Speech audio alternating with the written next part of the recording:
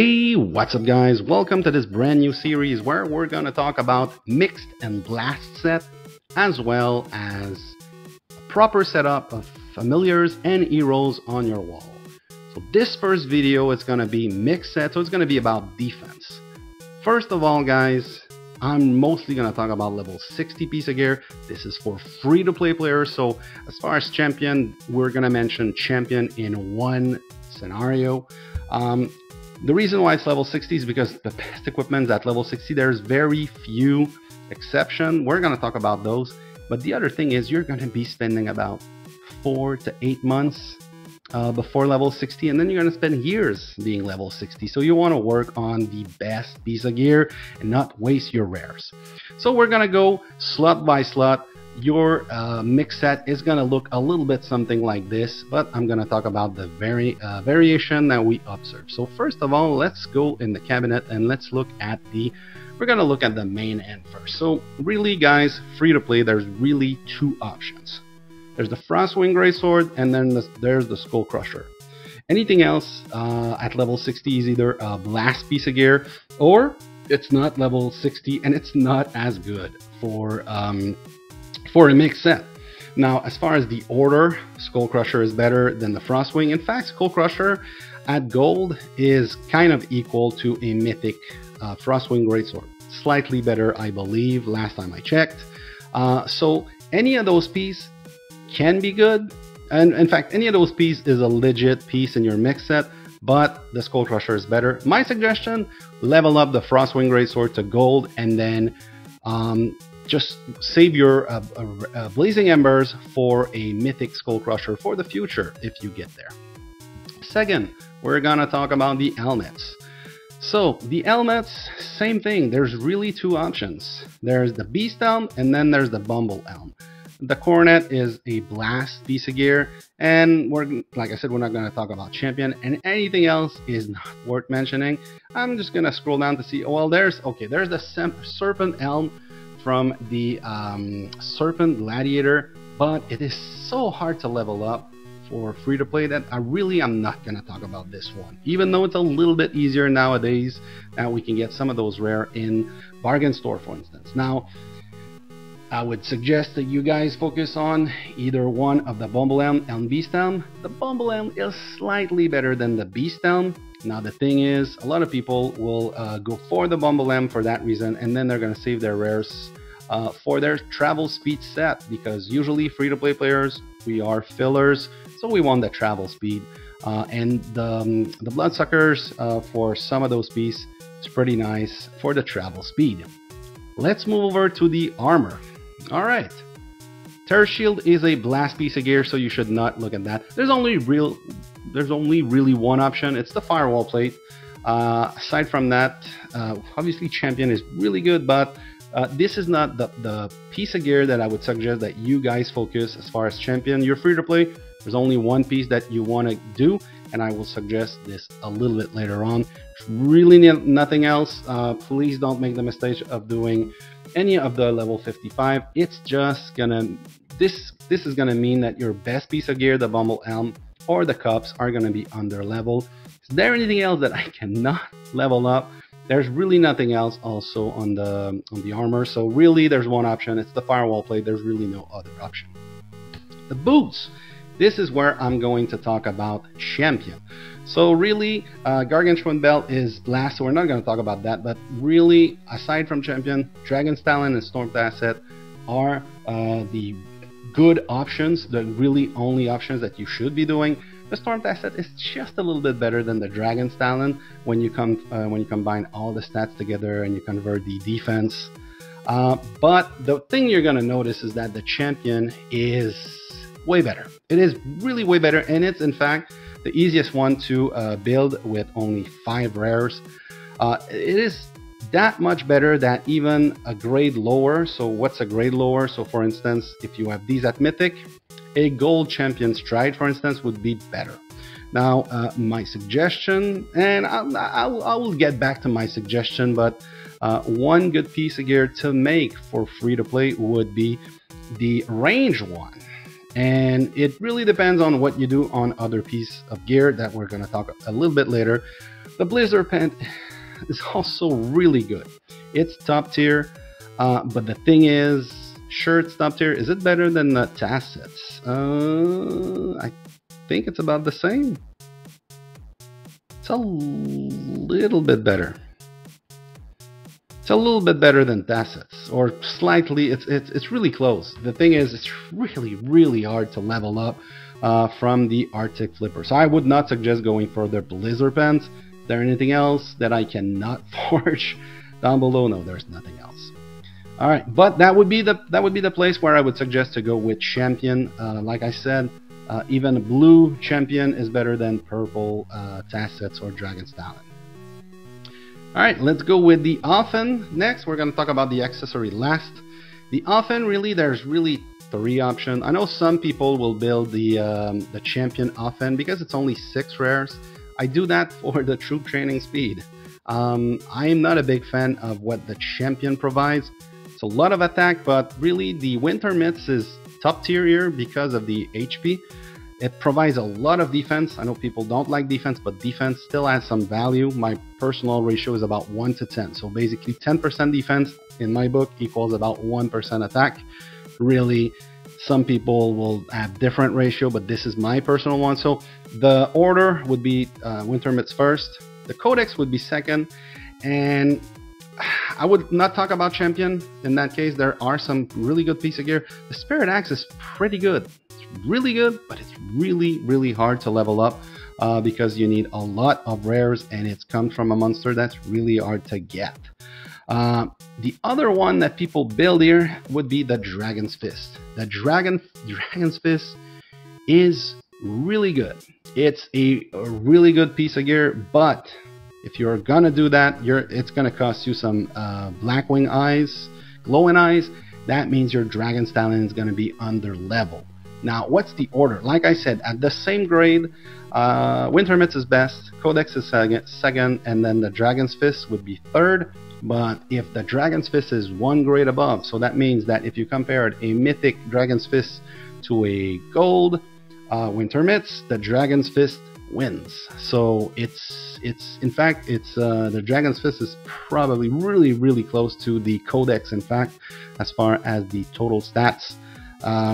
Once again, if you decide to go with the Dragon's Fist, that is where my suggestion would be to, because you're not going to build a Dragon's Talon, my suggestion is build range Champion Boots, because the Dragon's Talons are really good for range also. In fact, it's really what you should have in your blast set. But if you're building the Dragon's Fist, that means your Dragon's Talon is going to be under level, so that my suggestion would be to go with the range Champion Boots. I believe they all provide the same, even the stride. I know a lot of people, most people do the stride for the infantry, I believe, but otherwise it's all the same stats. And lastly, we're going to go with the infantry. Now, the accessory, there's a lot of options. What are the orders? The cups are the best ones. The second one would be, I believe, the polar ring. Or are they the same? I think they're the same. Yeah, they're the same. The difference is that the cups are a lot easier to get with Bargain Store, with Tycoon. So even though you get the same stats, the polar ring, I would suggest to not have high hopes for that, but it's the second best one. I think that the third one would be the Book of the Dead as far as total stats. And then the fourth one would be the Blight Ring. And then the fifth one would be where we have another exception that is not level 60, and that would be the Burning Scroll. So the Burning Scroll, you use the same rares as the Skull Crusher. So a lot of people, what they will do is they will build, let's say, 1 cup, 1 Blight Ring, and then they will build a Burning Scroll. This is not a bad suggestion to do that. So you build a Burning Scroll. My suggestion is keep it at gold and save your Blazing Embers and then start working on your Skull Crusher. But another option, guys, is because one thing you're going to notice is, so the cup, 1 ring, 1 cup, it's going to be somewhat easy to level up to purple and gold. Another option is, in fact, the Book of the Dead is a lot easier to forged in the Polar Ring, because you can get rares from the Book of the Dead. You can get them from the Monstrous Crate, which comes from the Exchange Extravaganza rewards. So you should be able to get like a blue Book of the Dead, which I don't think that's what I did on this account. Yeah, that's not what I did. But it's a good option. So you could have like a gold cup, a gold ring, and a blue close to purple Book of the Dead. And then later on, by the time you get your cup to mythic and your ring to mythic, your Book of the Dead is going to be pretty high level. So it is a good option. The last thing you want to do is please don't go for the Worm Seal. There's better option, like I said. Don't go for the Dragon's. I mean, if you're going for the Dragon's Iris because you went for the Dragon's Fist and you're not gonna go for the Dragon's Talent, it's a good option also. Terror Vial is not something I would suggest. It's definitely some bad stats in this piece of gear. Same thing, Fear Drum is actually, I think, the worst. Is it the worst? Yes. Fear Drum is actually the worst you can get. Lots of people put those because they don't have lots of cav attack from the other piece of gear. It's a bad idea. It's the worst stat that you can get. 16 attack, 5.5% HP, and you get this. You get about the same HP, but you get army defense, which, like I said, provides some converted stats. The Worm Seal would be better than all of them, but still, it's not optimal. So basically, if we look at my mix set, guys, anything that looks like something like this, Frostwing would still be good. The Beast Stem would still be good. There's nothing here that I would suggest otherwise. The Storm Tasset, in fact, I should have the Storm Tasset, but since I'm very close to gold on my talents, I don't want to. Another option would be the Codex, but since my Winter Mitts are like 2 grades above, they're definitely better. I've not built the Dragon's Fist on this account. And then here, there's really, on my account, there's nothing really I could swap. I definitely don't want to use the Fear Drum here. But like I said, if you have a Polar Ring that's kind of leveled up, a Book of the Dead, or a Burning Scroll, that's a good option. So once again, I go with my mix. This is what it looks like. Any variants of what I showed you guys is legit. Anything else, if you have built this is not a good piece of gear. Don't use this in your mix set. Don't build this. Don't use this. Please, please, please, please, please. What else? Don't use this in your mix set. Don't use any of those level 40. They're really, really bad, guys. Level 40, like this at green is like about equal to this at gold, and I think even better. So gives you a pretty good idea. Don't use the Gargantua belt in your mix set. Like, I'm just repeating it because I see this mistake happen so much. Now, as far as on your wall, we're gonna finish with that. On your wall, basically there are a couple things you want to do. So first of all, guys, there's like 4 free-to-play heroes, 4 free-to-play army heroes that if you have them at gold with rank 7, and by the way, when I say rank 7, I mean at least like I got them at rank 8, and the reason is that all those stats are being unlocked at rank 7. So I'm sure everyone that's watching this that have those heroes to gold have them rank 7. So basically there's 4 army heroes. So there's Bombing Goblin, Rose Knight. Those 2 are really easy to get. Watcher and Chaos Dragon are a lot harder to get. So Watcher and Chaos Dragon you can get from L event, and Chaos Dragon also you can get from 24-hour challenge, which I'm not sure if today we have that option. I don't think so. Oh yes, we do. It's research. So there's 3 medals if you complete the challenge. Very hard to get. The Chaos Dragon takes a long time. A Watcher is a lot more manageable. Now, as far as the order, the Watcher is the best one. Chaos Dragon is 2nd. Rose Knight would be 3rd, and Bombing Goblin would be 4th. So obviously most of the free-to-play players experience will have those 3 of them, and most players will have these 2. So Rose Knight should always be in your wall. Bombing Goblin should always be in your wall. If you have Watcher, gold and level and rank 7 at least, should be on your wall. If it's purple, please put something else, because the stats are not as good, and the tactics, the hero tactics, this thing here, the Forest Wind, the 200% squad attack, it's there's a huge jump from purple to gold, and it's significant, guys. Don't forget that this is a huge portion of the damage that you do. So like I said, the order would be, once again, Watcher the best, Chaos Dragon second, and as far as the normal ones, Rose Knight and Bombing Helmet. So if you have those four, my suggestion is, so the reasoning of why I have 2 range heroes and 2 cav heroes, and I only have 1 infantry heroes, is the reasoning is that people rarely will blast you with the range blast. So I will rarely have a need to have more than 1 inf hero on my wall, or my inf will rarely be my front line. Now if we're talking about mix attack, it's kind of different. So there's some good arguments, but in my case, what is the 4th hero? So basically you want to have 2 heroes, 2 heroes, and 1 hero. So please don't have, unless you know what's coming and you have plenty of time to swap your heroes. If you don't know what's coming and you don't have a lot of time, make sure you have like a varied combination of heroes. So 2, 2, and 1 is a good one. But the last one you want to have, make sure that it provides attack and HP. Not one of them, both of them. So there are several heroes that do that. Demon Slayer is one of them. 30% attack, 50% HP. This is an infantry hero. Oathkeeper is basically the same thing. For 30% attack, 50% HP. Really, there's trap attack, but you should not have any traps. As far as range, there's only Snow Queen that provides that. This is the hero that I chose. Like I said, I only have 1 infantry, and then Child of Light would be the other one. 30% attack, 50% HP. The rest, they're not as good. So those are those should be the heroes. So if you don't have Chaos Dragon, well, my suggestion is simply swap Chaos Dragon for Child of Light.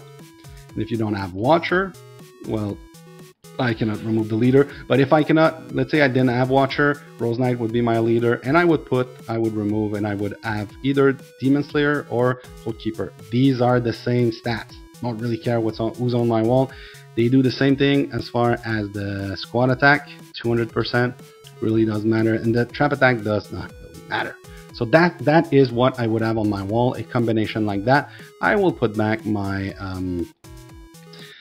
my Chaos Dragon. Now if you don't have these 2 on your wall, I don't think you're ready to take any attacks, but still it would be the same reasoning. If you don't have these, make sure that you have the heroes that provides attack and HP, a combination of both, on your wall. Now as far as the familiars, really the first 2 that you want to put on your wall are these 2, Quirus and Evil Weevil. So the reason why you want them is because they're gonna work 100% of the time. So 100% of the time your army HP is going to be increased by 15. So that means every troop time is going to be increased, and Aquarius is doing the same thing to the enemy. So a lot of people, I notice, they do this, they do something like this. They will put like one of the smaller familiar. It's not bad, but it only works when there's cavalry.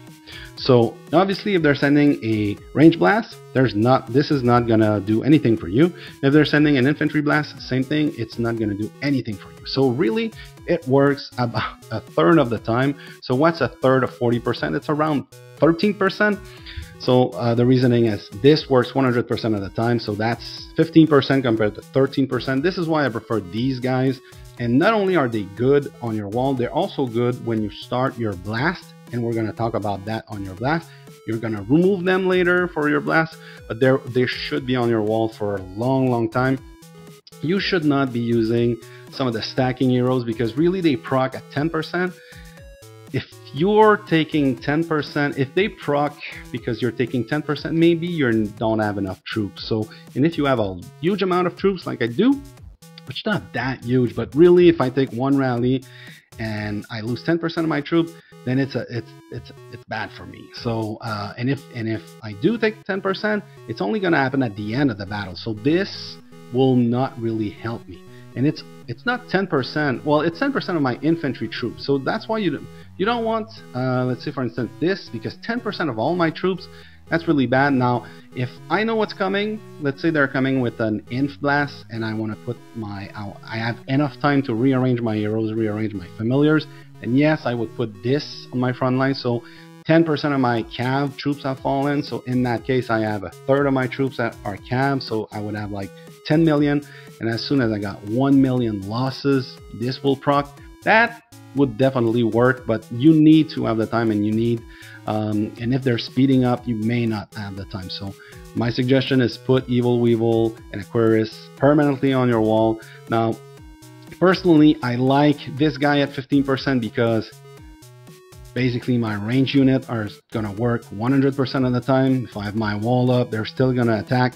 So this is a good one to have. Later on, I will maybe put something like this, but the thing is, once again, it's 5%. It's these. There's two other, like for infantry and cav. These are not that bad, but the thing is, they're only gonna work probably like, well, 5%. With the pack 5 attack, they may proc. So, but they're not going to be useful 100% of the battle and 100% of the time. Later on, if you are able to unlock pack 5, I suggest going with the